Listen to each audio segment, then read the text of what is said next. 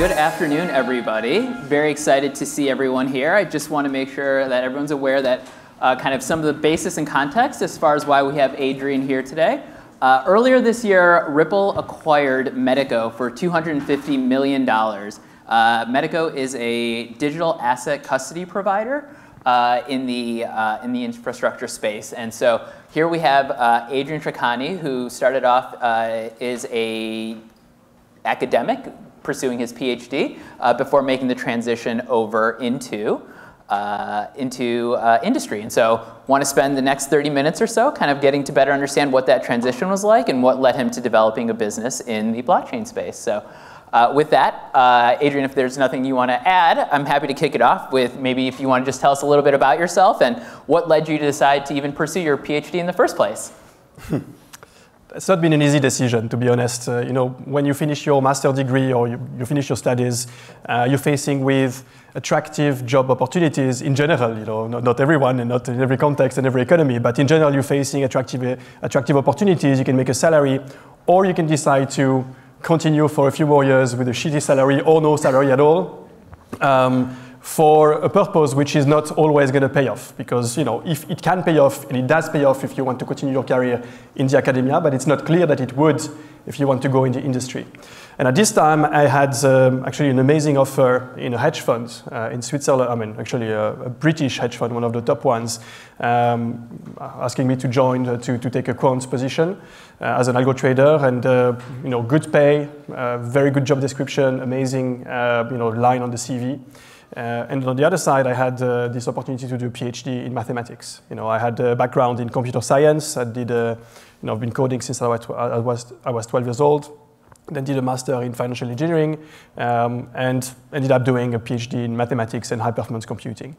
I wouldn't say that the PhD itself paid off. So sorry, but I wouldn't say that. But I would say it paid off in a different way, which was that it gave me the opportunity personally to, on one side, of course, produce content, write papers. I was published in a few good journals. But on the other side, to also be able to look at new topics which were not necessarily strictly in the curriculum of my PhD. Blockchain at the time was far from being considered a mathematics topic or a finance topic. So, by a large extent, your supervisor would not be happy with this decision. But still, gave me the time to start investigating Bitcoin in 2013, realized that there were obvious arbitrage opportunities where you would have Bitcoin on one side being quoted for $25, on the other side would be $30. You say, well, oh my God, this is like 20% arbitrage with zero risk in principle. And so started during my PhD time, and please don't repeat this to my ex-supervisor, to build arbitrager bots that would connect to the various exchanges, trade, and make profits. And it worked very well. Until a couple of these exchanges got bankrupt, got hacked, disappeared. For some of you that were maybe on this market at the time, you may remember Bitcoin Central in France and Bitcoin 24 in Germany, followed not so far in the future, in the distant future, by Mt. Gox. Well, I was a victim on most of these hacks. I lost a lot of Bitcoins at the time, things which you would feel bad if you think about the potential value that it is today. Anyhow, it led me to consider what this industry could become. This cryptocurrency and blockchain industry could become, and the conclusion at the time was that it would not stop with Bitcoin. It would get into the wider asset market, tokenization, these thousands of trillions of dollars worth of assets, and that there would be a need for infrastructure. And so during the PhD, I was working in the hedge fund industry, and at the end of the PhD, decided to create a company. I see. So before we kind of go into your decision to kind of go and create a company, I guess, what was your experience like? I think there's a number of folks in the room right now that are currently studying for their PhD. What were some of the aspects of your experience that you found to be super helpful and enjoyable, and other aspects of it that you found to be a little more challenging or difficult? Well, my experience in the PhD was not so good, to be honest. Not so good because it felt, and some people may agree, some people may strongly disagree, but it felt that you had to write, to do research or to write papers on the topics which were, let's say, à la mode, right? Which were trendy. And if you would write on topics which were not à la mode, you would not be able to publish, And if you will not be able to publish, then your PhD would not be a success. And your career in academia would not be a success. And so there was a lot of top-down pressure to, let's say, focus on topics which were relevant from the point of view of editors in top journals. Sometimes I would completely disagree with their views on not necessarily mathematics, but more the economics and finance research. And I knew that if I were coming with conclusions or hypotheses which would be too different from the sort of general narrative, I would not be received with, hands clapping in the air. So that was maybe the negative side. Now the positive side is that I don't think you ever have in your life another opportunity that you have in a PhD to open your mind to new things. If you're willing to go beyond the strict curriculum that you're asked to go through, the teaching, the specific topics that you have subscribed for, this is the only opportunity in your life where you can potentially make a small salary and survive, and at the same time have a bit of bandwidth to be looking at new things. And clearly, what I see in this event is exactly the materialization of what I'm saying. The ability to start thinking about new topics such as, AMMs. I didn't see the first half of the presentation, but the second half was very interesting. I saw some mathematical finance on, with the expectations, risk-neutral expectations, and all sort of old memories.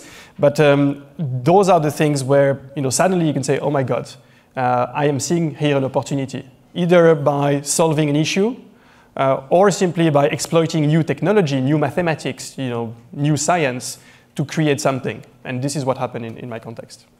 Got it.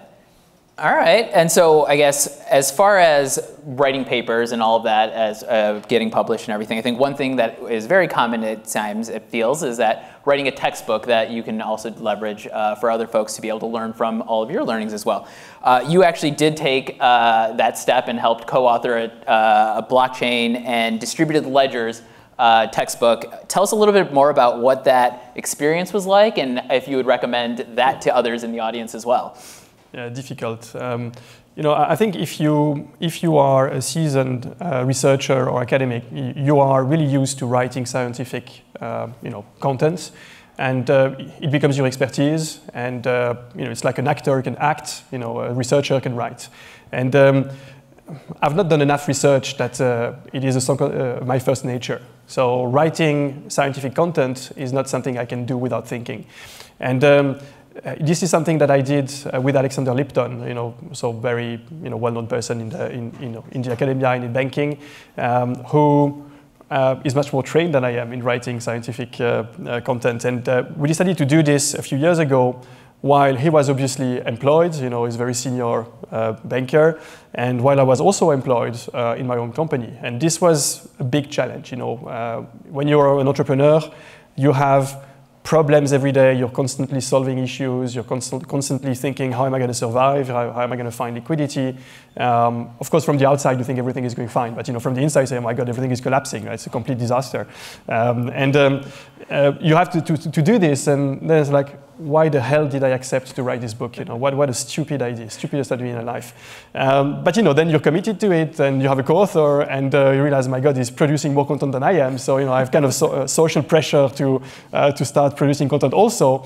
And over time, you miss your deadlines, but you end up doing it. And something that was supposed to take less than a year because we thought we had enough content to do it, well, ended up taking 2.5 years. But we did it. And the reality is that, why did we do it initially? And the reason is that Alexander and I were sharing a lecture. We were lecturing on blockchain and cryptography at the EPFL, which is the engineering school in Lausanne, in Switzerland. And we realized that the contents we could find in terms of textbooks would be either too Bitcoin-centric or cryptography-centric, which would be great for software engineers, but not great for finance engineers or mathematicians, or would be the other way around, very economics, finance-oriented, with almost no technical content. And so we say, well, there is an obvious opportunity here to bridge the two and have something which covers everything from the foundation of money, how money appeared and how it evolved over time, through why blockchain appeared and how it works, to where it could lead us in the future. Got it. Okay. And I guess as obviously very common though in any type of product development, you always think it's going to take 1 quarter or 2 and it ends up ballooning a little bit longer. So let's make that switch. Let's transition now a little bit into kind of what led you to developing a business within the custody space. I think you kind of talked a little bit or alluded to how you saw an opportunity in real world asset tokenization or all of that would be coming. But why specifically did you decide the custody segment versus all the other areas in the blockchain industry? So, some people in the room may have heard this story already, Eric. This is not the first time you'll hear this, but if you have lived through the years of Bitcoin in 2010, 12, 13, and seen how immature this market was, it was amazing, frankly speaking. It's a bit like the internet in the 90s. You could do everything. With the internet, you could kind of hack the computer of anybody you knew just by sending a few commands. And it was just amazing. The same was almost true with cryptocurrencies. It was extremely mature. The software ecosystem didn't exist, and therefore every day you would hear of that guy losing thousands of bitcoins, that other company losing all of the deposits of their clients, and the user experience would be a disaster. So. Being a victim myself of this, as I explained, I concluded that this market would be converging to something more institutional. But the motivation behind it was that I was convinced that everything would be tokenized.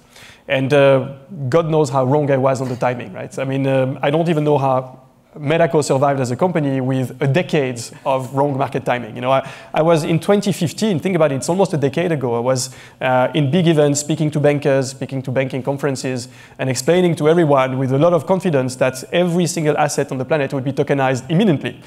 So starting with fiat currencies, continuing with equities, fixed income securities, derivatives, commodities, real estate, etc. Everything would be tokenized, and I had slides showing how fast it could go in a hockey stick pattern.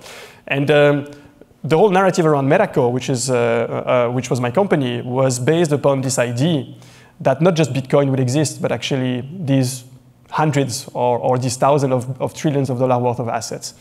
And again, we're almost a decade later, and what is there? There are stable coins, it's quite successful, a few dozens of billions of dollars worth of assets, but what is it in the great scheme of things? Nothing, And if you look now at the main studies on the market, you will note that, 3 years ago, World Economic Forum predicted that by 2030, there would be, $20 trillion worth of assets tokenized.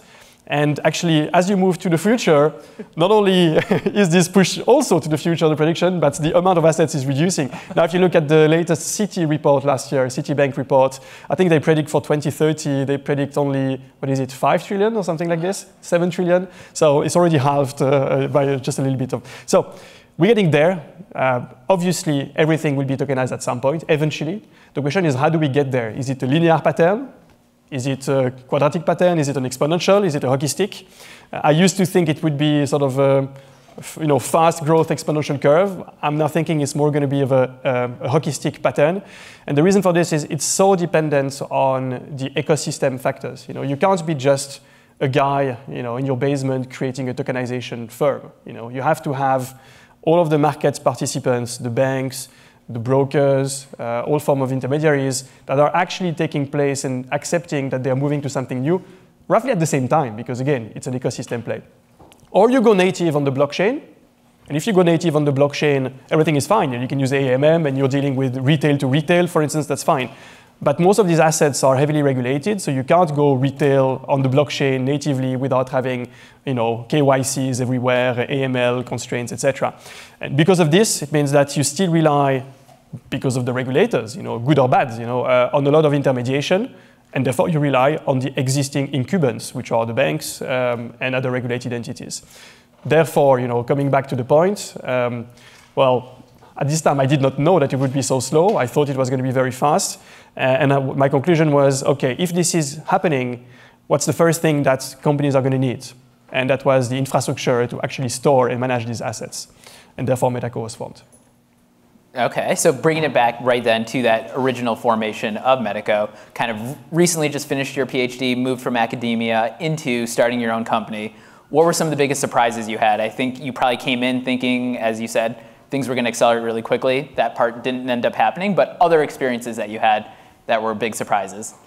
Well, how slow banks are is maybe the biggest learning. I think this is something we can say for any big company. Any big company has a lot of inertia, has a lot of frictions to make any decision, and that's obvious because the larger the company, the harder it is to reach a consensus. If you think about in terms of blockchain, if you have a blockchain with 3 nodes reaching consensus, you have whatever Byzantine fault tolerance protocol, and reach a consensus in milliseconds. If you have 1,000 of nodes, it doesn't grow linearly, right? It's a very complex thing to reach a consensus. And of course, this is why then you end up in different algorithms, such as proof of work and proof of stake. But now push this to the scale of a company. A company is the same thing. It has to reach a consensus to operate. When it makes a decision, it needs a lot of people to agree. The more centralized it is and the more power you give to the CEO, the potentially faster it can move. But still, there are friction. The CEO has to push this down to the rest of the company. And so in general, large companies move slowly. But if you add to this the friction of the regulators, well, it's not just the people. Then you have to convince the government. And that's freaking difficult. That's freaking difficult. Banks, anything they do, you want to open a business selling sandwiches to a bank, good freaking lord, good chance. It's horribly difficult. Because onboarding a bank is in itself is a venture. Onboarding a bank can take a year. Selling something to a bank, signing a contract, being selected means going through an RFP, a request for proposal, can be a year. So your sales cycle, if you win the bank, which generally you don't, potentially takes you 2 years. And that's from the time you think the opportunity exists to the time you potentially close your deal and you onboard it. If you take into account the time that you have to convince the bank that this opportunity exists and the time that potentially they tell you that they want to do something, but it's just innovation, a prototype that's never going to turn into a real product and a real contract, you potentially have already lost 3 years. And these learnings are extremely tough. As a startup, you prove yourself to investors, to your shareholders, to the market, to the clients you're signing. And when your market, which was our market, is the banking market, and it takes so much time to convince your first clients, and then so much time to create momentum, it can kill you. And I think we were lucky enough at Metaco to have a number of ex-entrepreneurs and corporate shareholders that had more patience than the traditional financial VC. I think financial VC would have already ordered me to pivot the company a long time ago and say, well, don't touch the freaking banks, go to something else. You sell sandwiches if you want, but no banks. So thinking about how you've been working on Metaco now for almost a decade, I imagine that the development and growth of the organization has been very different from like the first couple of months to the first couple of years to kind of 5 years in to more recently. Can you talk a little bit about what scaling has been like and some of the challenges there, even if whether it's recruiting, sales, anything like that? Yeah, and also the mistakes I made. One of the main mistakes I made. But formally, the company was founded in 2015, so it is indeed almost a decade ago. The reality is that from 2015 to 2018, almost nothing happened from a product point of view. It was mostly consulting because we had to finance the company, and we were not finding product fit. We were trying, we were building prototypes, but nobody was ready to pay for them. And so it's only in 2018 that finally we got the first hook. We were able to raise a seed round. We raised 3 million at the time. And we were able to close our first couple of clients. And one of them actually was, maybe not Capital One, but the third client was DBS Bank, one of the largest banks in Asia. That at the time, for some reason, decided to be early movers in this space and were looking for a solution. And we were first on the market because we'd been waiting for 3 years, right? So we had something to sell. And we were able to get them. And this first bank, because it was so new to them, were a little bit less painful in terms of requests for proposals, in terms of onboarding complexities, etc. So we were able to actually onboard a few banks in the first year, in a much easier way than what we were later. But then it was still very hard to scale because initially your first clients, they don't want to do a press release with you. They say, well, we don't know if you're going to survive next year. Why would we give you the credibility of the bank? And why would you give you our name? If you could be dead next year, it's hurting our reputation. So no, we're not making press release. So essentially you're signing these clients and nobody knows about it. So it's not helping you. And you try to create momentum, but nothing really happens. And this is where maybe my biggest learning came. Having an engineering background and having built the first lines of code of the platform, I always thought that you're successful in a business because you have the best product, you have a great product. And I actually realized that, and way too late, only in 2020 actually, 5 years later, that you're successful in your business because the market thinks that you have a great product, not because you have a great product. And how do you get the market to think that you have a great product? By spamming the market with marketing, right? And therefore, your investments as a startups, and I would not make this mistake again in the future, your investments must not be in having the most amazing engineering team on day one. You need just enough engineering, just the minimum of what is good enough to build a prototype of a product. What you need is a big marketing and sales budget. You need to spam the market with information about yourself, and you need to spam the market with dozens of sales. Junior sales can be interns, coming out of school that are making phone calls everywhere and getting paid on this. And for an engineer, in particular a Swiss engineer, we're very conservative in Switzerland in the sense that we like to do things perfectly. We wait for the product to be ready before we speak about it, etc.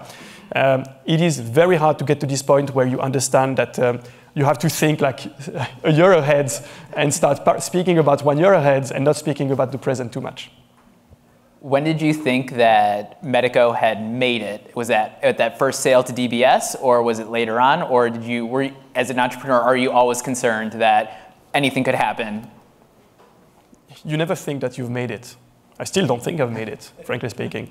At some point, I don't know if I can speak for every entrepreneur, but at least I'll speak for myself, it makes you a little bit, let's say, sociopathic. What I mean by this is that you no longer get the kick of, oh, I won that thing, or the depression, or I've lost that thing, because you're constantly oscillating with this volatility between, oh, it's a great day and it's a shitty day. And so your brain starts adjusting to it and filtering, from a mathematical standpoint, filters this noise of happy and unhappy, and you become a straight line. Therefore, it's not even that you're really anxious or that you're really excited. For me, at least, it's been, well, it's my job. I have now employees that I need to make sure are not losing their job. I've in a way, invested 3-4 years of my life, 5 years of my life into this. I'm not going to fail. And I'm going to hold on to it until it succeeds. And then the criterion of a success is not trivial. We've been acquired by Ripple. Is this a success? Well, it's a successful milestone. Is this a success? Well, I consider that potentially it will be a success when we all IPO together. But then if we IPO, is this still a success, or is it that we have to triple the value in the market? And at some point you realize, oh my God, capitalism is a disaster. You never get to an end where you feel I've achieved it. And so you indeed become a bit of a sociopathic personality. So I guess before we move on to some kind of a little bit more about the opportunity with Ripple and Medico, let's say, I assume that Medico was probably not courted by only one organization at some point during its life cycle. What led you to decide that the timing-wise, as we were kind of talking about whether it's IPO or exit or anything like that, what led you to decide that this was the right time to sell versus any time in the past, or holding on and waiting until a future date? I still don't know if it was the right time. I've never known. I've really never known. And it's been one of the toughest decisions in my life, to the point that I'm normally a person, and I have to, that makes tough decisions and I don't regret them, even if they end up being wrong. This one, I was not able to make it.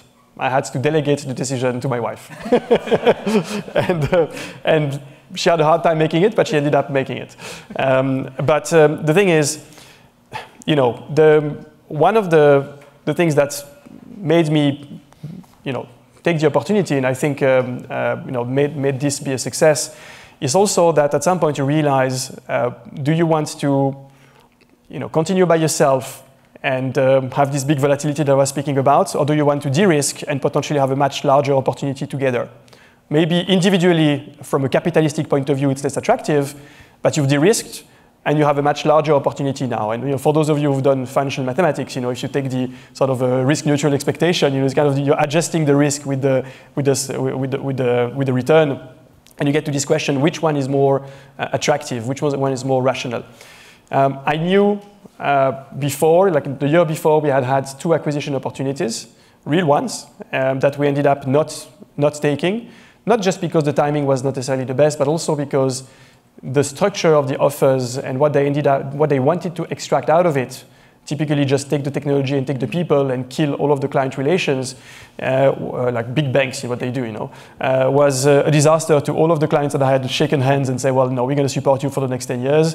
and then I get acquired, then we just say, sorry guys, I've made a bit of money, but too bad for you, just change the provider. This is not something I wanted to do. And when we started the discussions together, if you remember, that was one of the first questions I asked. What is the strategy? Are you going to essentially kill the client relations we have, or is the goal to build on what we have and build together? And it was that. Was the timing perfect? I don't know. Maybe I should have waited 2 years and sold it for 4 times the price. I don't know. Or maybe I would have waited a couple of years and have gone bankrupt. I don't know. So I think in the end, for both parties, it's been a good deal. I think we're doing great business together, and I certainly don't regret the decision. Excellent. And so as a combined organization now, how do you view competition? I think before, as a pure digital asset custody infrastructure provider, I think that you had one set of competitors. As a combined organization, it feels like the competition may have evolved, or there's different ways to think about it as you kind of go after this traditional banking segment or the customer base that you want to continue to maintain and provide new services to. How do you view that now as we are looking at the future together? I still see exactly the same asshole competitors. Still exactly the same companies. You still hate them, they still hate us, and we still fight to death. You have to live through it to see it. And it's much more intense when it's your company than when you are in a big corporate and you're Google competing with Microsoft. When it's your company and your survival depends on beating the competition, it becomes something extremely personal. And I think at Metaco, we were somewhat able to take perspective and say, they're doing the same as we do, so we don't like them, but it's not becoming too personal. But our competitors hated us. They would have celebrated us being shot by a car in the street. Really, we have stories that you would not believe. So, of course, the set of competitors has evolved. It's probably broadened, but some of the competitors that we competed with are still very much here. They're still as aggressive in their narratives and their, fake marketing, disinformation, etc., to make sure they can prevent Metaco from growing. But again, when you take a bit of perspective, you accept the fact that it's rational. They do the same as you do, and sort of game theory equilibrium is that, we hate each other and we fight to death.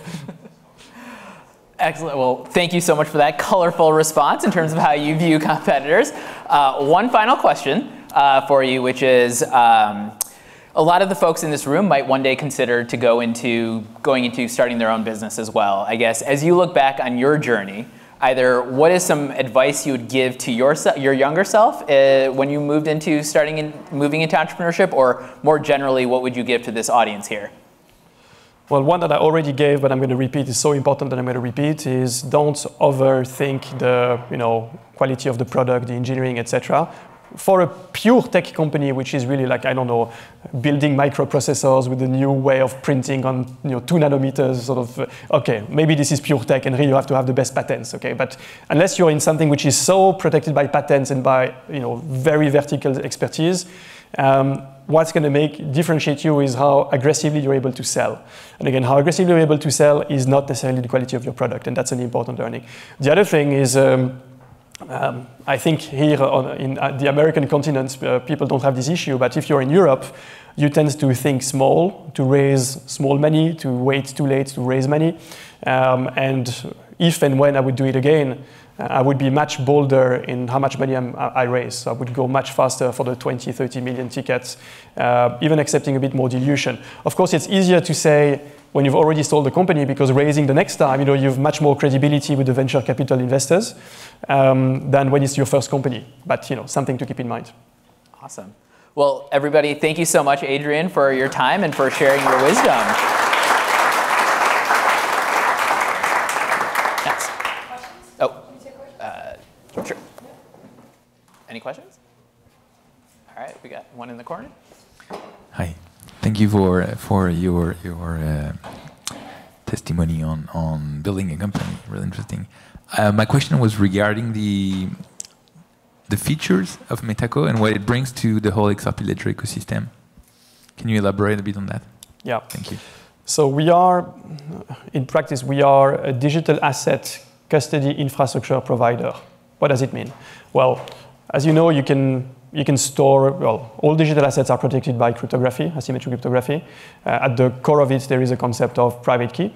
And this private key, you have to put it somewhere. If you're on the retail market, you would put this private key on a Ledger Nano or equivalent, or on a piece of paper, which you dig in a bunker or whatever you want. But on the enterprise market, or of course even more in the banking markets, you need to have proper security around the key, proper security around the governance, proper security around the accounting. And essentially what we provide is the entire stack from key management, governance, accounting, connectivity to Web3, et cetera, et cetera. And if I give you a few keywords for key management, typically we would support a number of hardware security module, security models, but also multi-party computation, which is a way of splitting keys in multiple shards and ensuring that the risk is not centralized in a single point of failure. But then governance is generally where you have the next weak point, which is, sure, I've protected my keys, but at some point I need to use them, right? My keys are in an HSM, hardware security module, or are split with MPC. Cool. But when I actually want to sign a transaction, who decides that the transaction can be signed? And that's the next biggest weak point in the solution. Is it the CEO of the company? Is it the founder? Is it the CISO, the chief security? Well, no, those are single point of failure. So you need to start thinking governance. What are the quorums that you put in place? How do you structure this in a point that no one, even the most trusted employee, is able to execute something, but at the same by himself, but at the same time that you have a business which is agile, where your clients can say, I want to withdraw assets, and it feels instant. And despite the fact that it's instant, it's still secure. So this is what we provide, and we've specialized into selling this to banks. So it's a very much banking-grade solution where security is at the core of everything. The target operating models in terms of deploying on SaaS, deploying on premise is critical. The different platforms that we support, from any form of hardware stack, or all of the sort of best practices with Docker containerization and Kubernetes, etc. So very flexible, and it has allowed us to become a standard today in this industry as a custody infrastructure.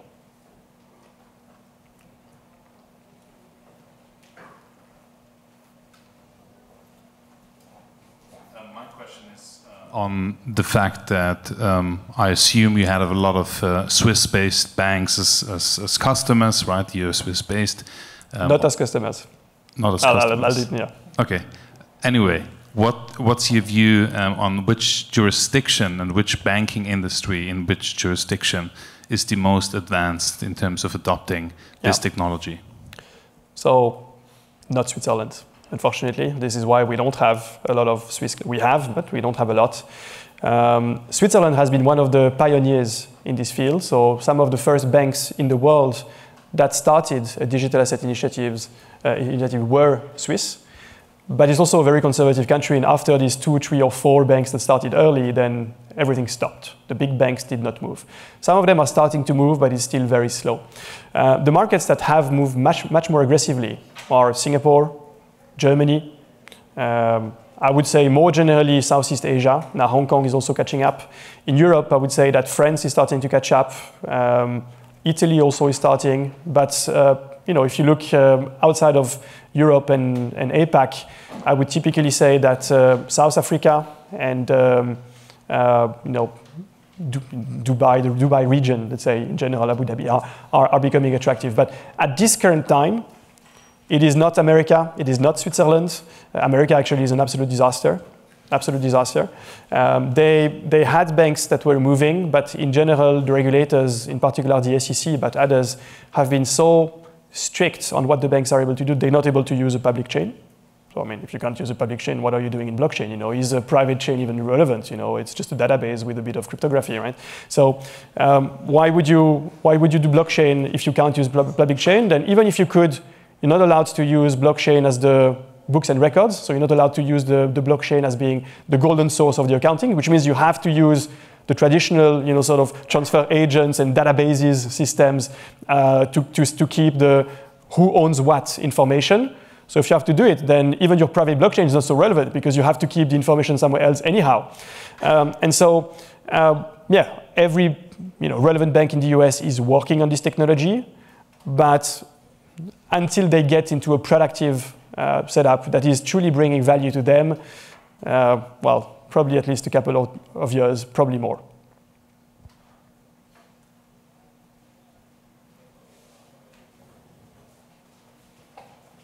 We'll take this last question. Hey, Santiago Orquez here. I was just wondering, when you did all your first rounds, what was your reasoning behind the plan you had for what were you gonna use? What were you gonna do with that money to go forward with your company? So the first financing round, you mean, fundraising? Yeah. Well, I had a horrible business plan that I don't dare opening again because then I get a heart attack and I get ashamed of my past work. But I still had a business plan. You know, it was pretty long. I think like 30 pages. And I sent this to investors, and they said, "The hell are you sending me 30 pages? I just want to see 10 slides." Well, okay. But my business plan was focused on building an amazing product, changing the world, and tokenizing everything. And I was lucky enough that some investors, in particular corporate investors, less so with financial VC, but corporate VC, CVC, believed in it. And I saw one of them, you've met him, but I'm not going to name his name, but one of our first corporate VC. I saw him again last month, and we were together at an event, and I told the guy, this is one of our first investors. He's the one. Without him, the company would have not existed. And the investor said, "Oh, thank you so much, Adrian, for recognizing it. I'm flattered." And I say, "Well, don't be so sure it's a flattery, because if I had been you at the time, I would never have invested in my company." So you probably were stupid at the time. But anyhow, we had the chance to find a couple of, more than a couple, but a few corporate investors, actually Swisscom, Swiss Post, SIGPA, a lot of the big corporates in Switzerland, actually, that were in the infrastructure, telecommunication, banking, and central bank markets. And because those were mostly corporate VC, they were much more patient as investors and much more, let's say, willing to look forward, innovation, strategy, etc., than the traditional VC who just looks at multiples. Now, is it the good approach for those of you who are raising funds or would be raising funds in the future? Well, raising from corporate VC is not only upside. They may be more tolerant, they may be more interested to the strategic opportunities, but they don't really care about your financial, growth. They don't care so much about your valuation, and therefore you end up with a misalignment of the incentives, where your shareholders and your board of directors doesn't really care if you succeed. They just see you as a nice, a nice strategic opportunity to learn about the field and potentially bring a little bit of expertise to their own company. So it's a balance, but in our case, it paid off.